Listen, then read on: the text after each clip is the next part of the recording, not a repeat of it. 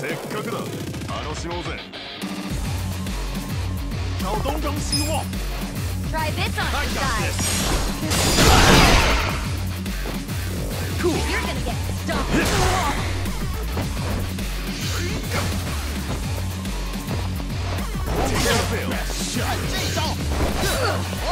You're in it. Let's go.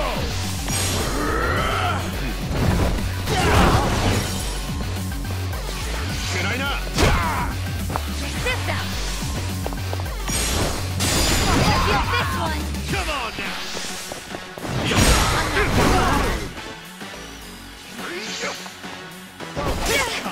I got this.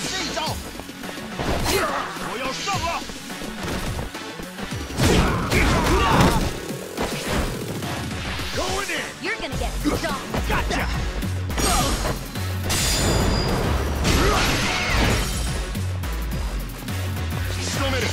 Try this on your side. Let's go.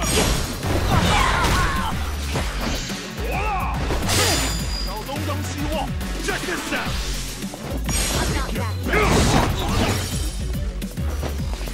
Warida. Let's go.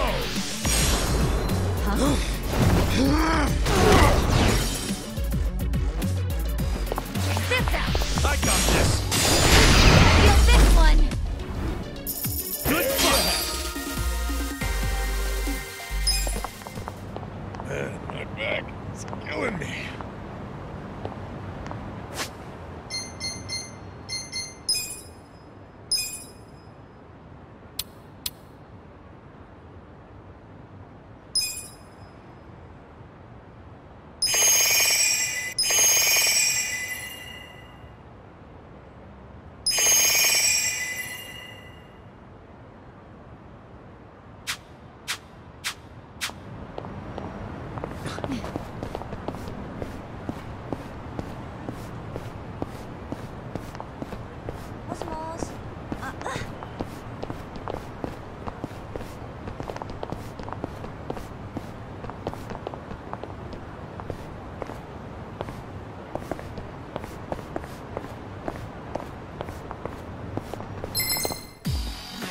Here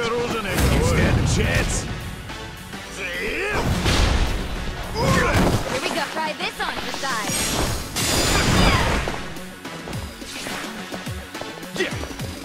You're gonna be in a world of hurt. Next time.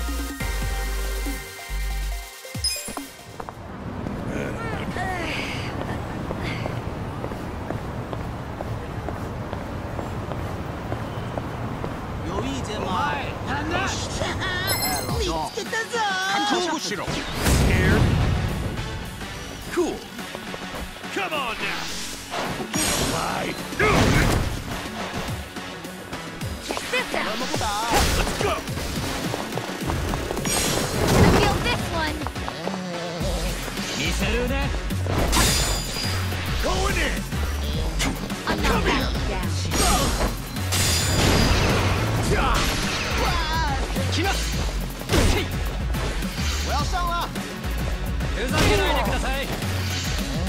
You're gonna be in a world of hurt. Try this on your side. Take it. Let's go. You're gonna get stomped.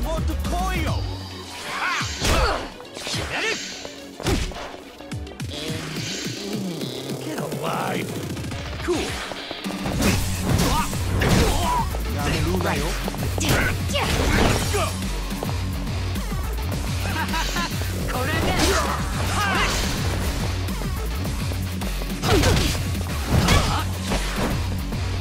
Going in. Gotcha.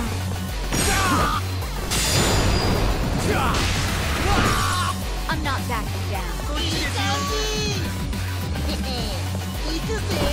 Here we go. Yeah. Okay. That's how you do it.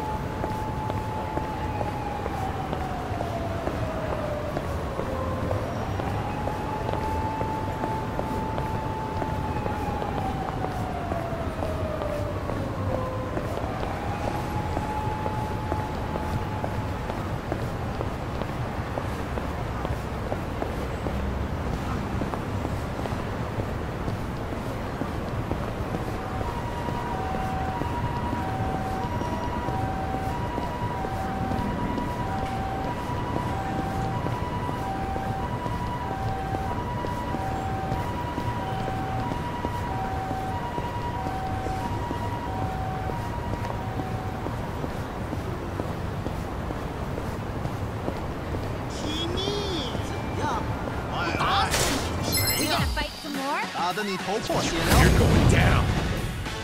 Cool.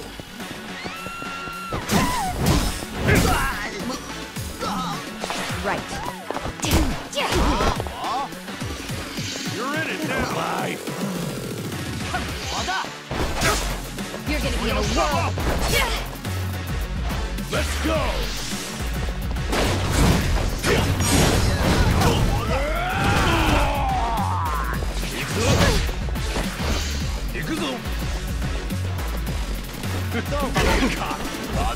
Yakuza.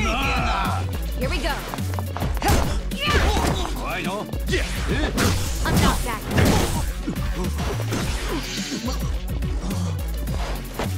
I got this. かかってこれだ。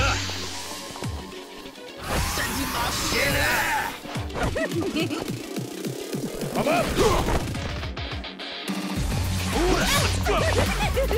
Take your cool.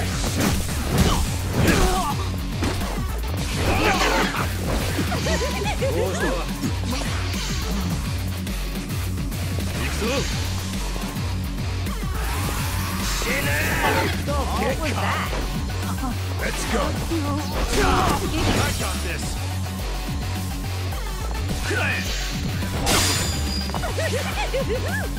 Hold on.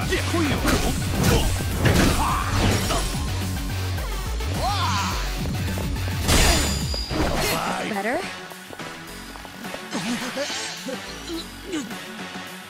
You're gonna be in a Learn it world. now.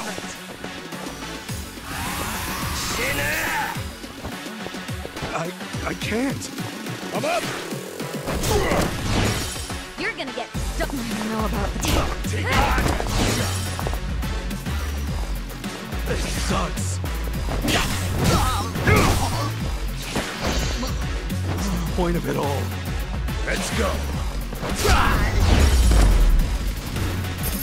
He's feeling better. It's killing me.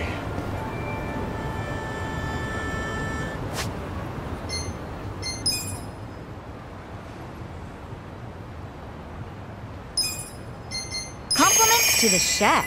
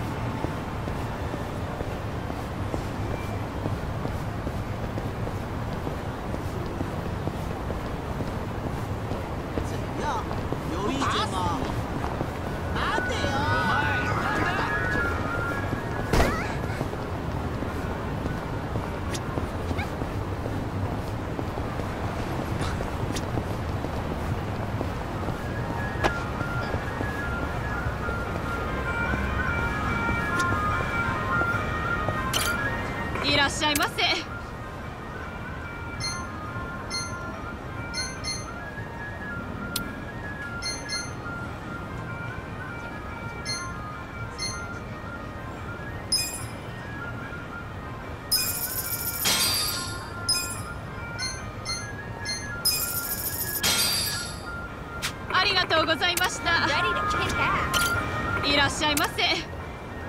ありがとうございました。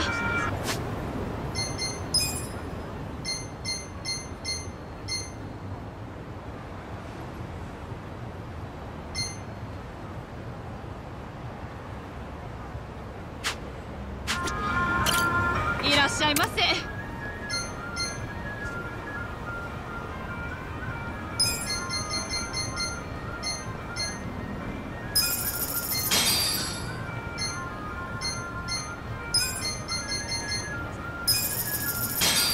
ありがとうございました。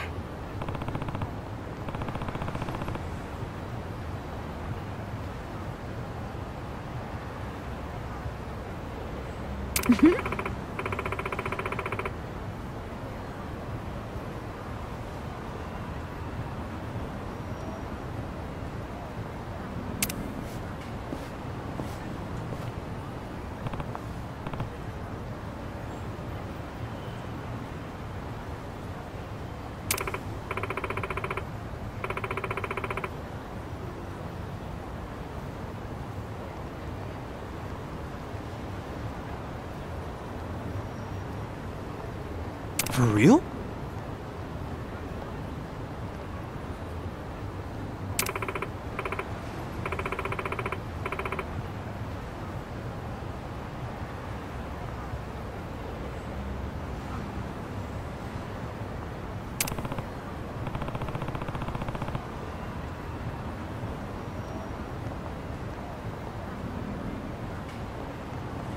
Listen.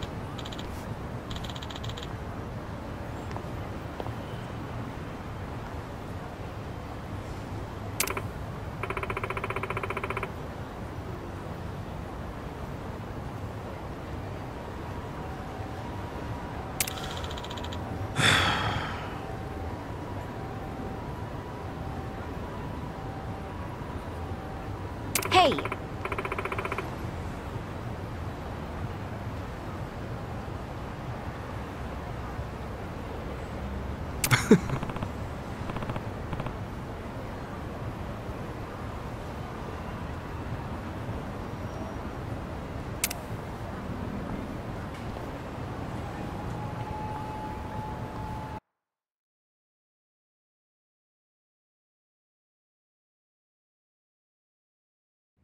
Nobody's here.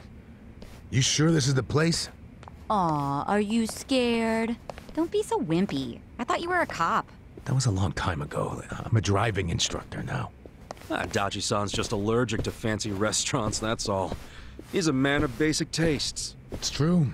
I only ever go to fast food joints. Ugh, that's so gross. Also true. Right on time. But everyone's already inside, waiting for you. Well, we weren't late, so you don't get an apology. And I wasn't expecting one. I just thought I'd let you know. Of course, now you're making them wait further. And who is them, by the way? You'll see. Go in, please. There's no need to worry, Kasuga-san. You have the Jungihan guarantee that no harm will come to you here. Hard to trust the guy who was pointing a gun at me just a few hours ago. Ah, but now we are outside the bounds of the Great Wall of Muscle. That changes things.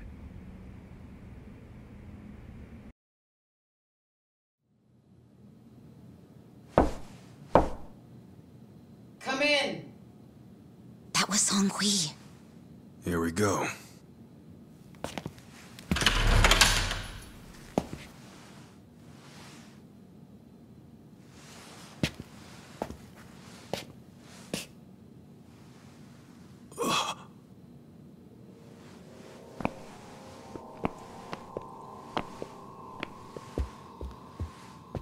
Yo, Kasuga-kun. How you doing? Zhao.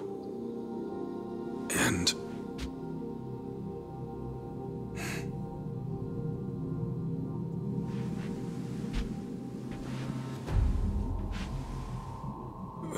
Hey, what's up with the old guy? Watch it. That's Ryuhei Hoshino, the Seiryu clan chairman. What? But if he's here, then that would mean they're... yeah. The E-Gene 3. All the leaders gathered in the same spot. Kasuga, think you can tell us what the hell is going on here?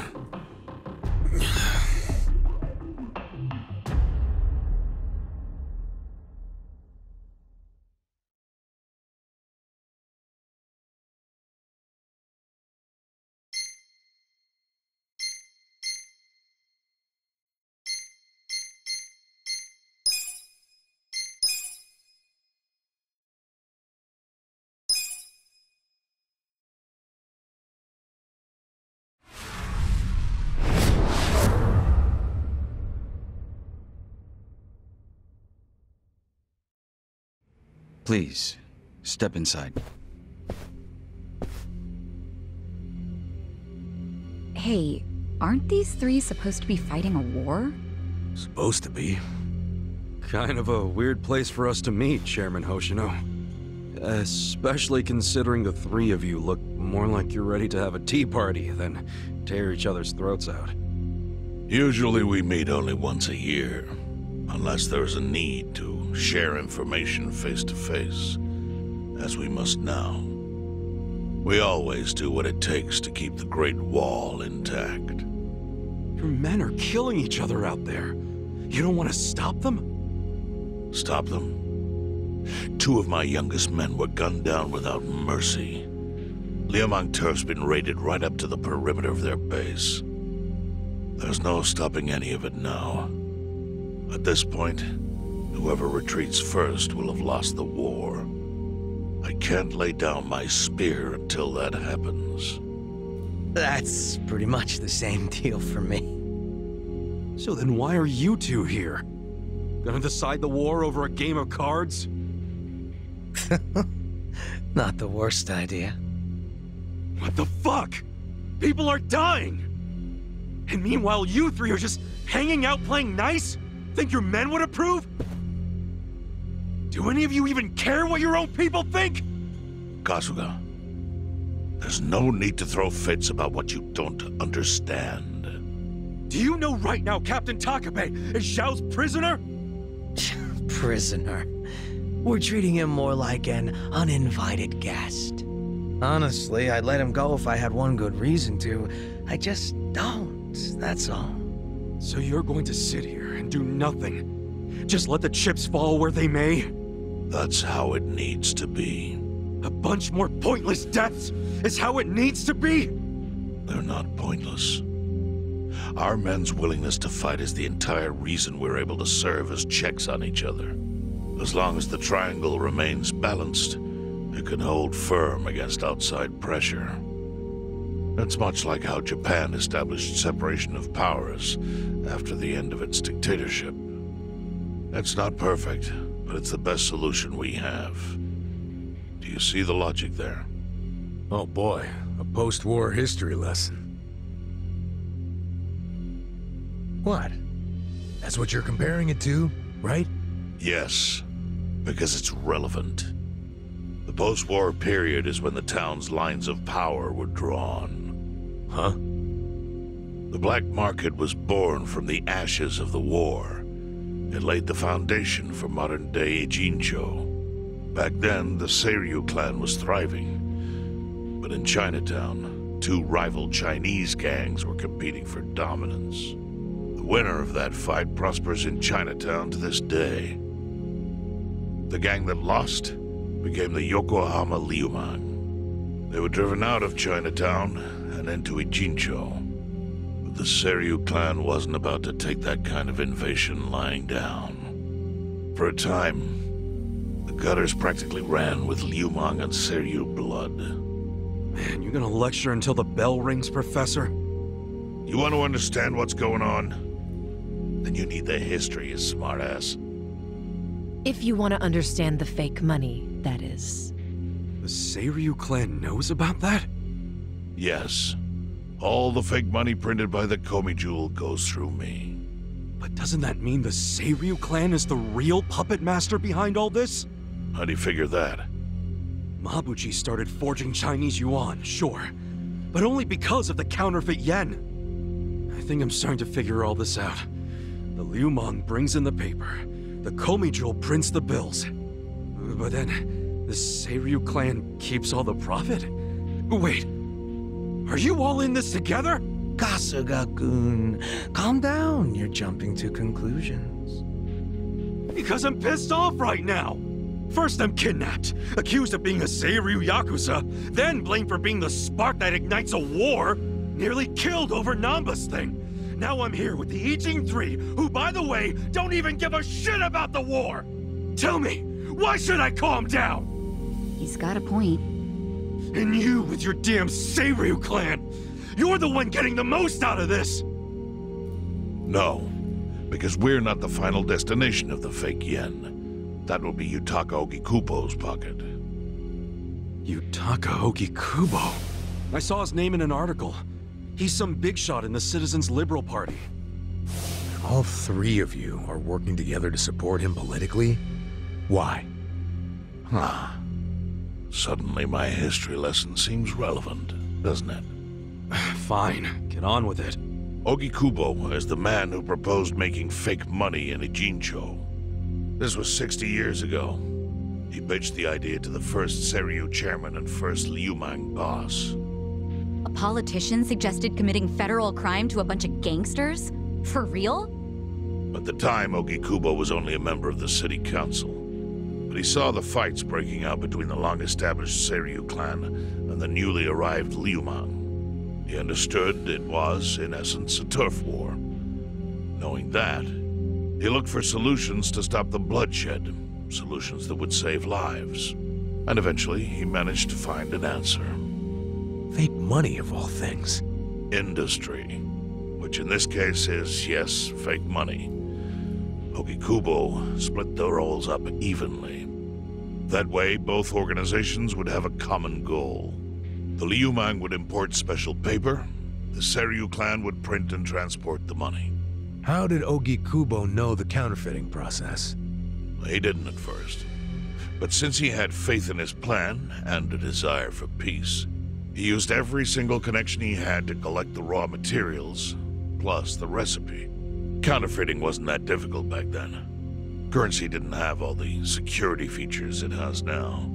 It's only gotten harder over the years. But anyway, after the first batch was printed, Ogikubo used it to bribe the cops.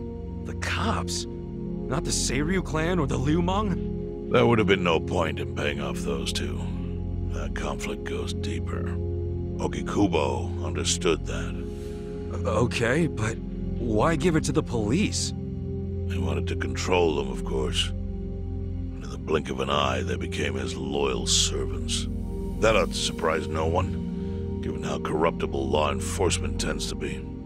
Anyway, Ogikubo had his new minions in uniform crack down on one certain region of Ijincho. Well, that doesn't sound like such a bad thing. Yeah, he was making the city safer, right? That was just a side effect of what he really wanted. To squash every attempt by the Seiryu to drive out the Liumang. All police resources were dedicated to that one goal. It created a tiny pocket of Ijincho that was essentially violence-free. Well, I bet that worked out great for the Liumang. Oh, and you're the sharp one, I take it. Yes. That zone became the Liumang's home. So there it was. A place controlled by a criminal organization, but with low crime. The first gray zone. And the Seiryu clan just accepted that. Why would they give up their territory and all its income streams like that? Because they were getting continuous payouts from the counterfeiting operation. And that wasn't the only thing. Anytime one of us did something that normally would have landed us in hot water, Ogikubo would contain it. He kept it off police reports. That kept us from losing men to the law. So there were plenty of benefits for us. All while we kept our honor. This Ogikubo's a pretty shrewd guy. Nah. He just used some old tricks every politician knows. Oh. Perhaps. But do you understand now how we benefit from him? Yeah, I get it. And my people reap those benefits also. In the 80s, the Komi Jewel was saved by the Ijincho Gray Zone. How? Our parent organization was the Jingon Mafia, which formed decades ago in Korea. Even only a few years ago, he was a body double for their leader. But every time the Jingon Mafia got crushed, some of its people would drift to Ijincho. My mother was one of those. I was young when she brought me here.